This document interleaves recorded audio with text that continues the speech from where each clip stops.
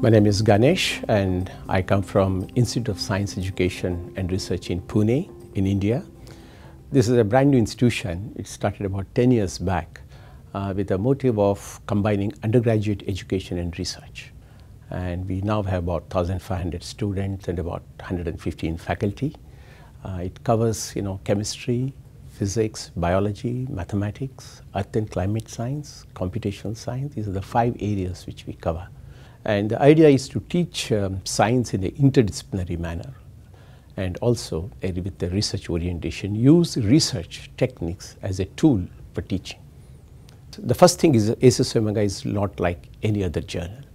Even the launching itself, we realized with the multidisciplinarity, 4 co-editors with wide diverse field, and also to attract articles from different areas.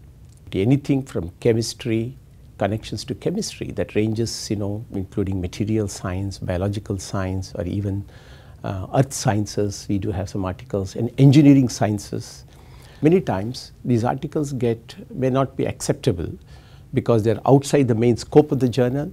When you take chemistry or biology, within each, the component may not be of very, very high standards, but both of them put together, it means something new. A breakthrough happens because something else happened in another area. So this journal should connect such areas. As long as it is of sound quality, sound science coming up, we would like to consider that.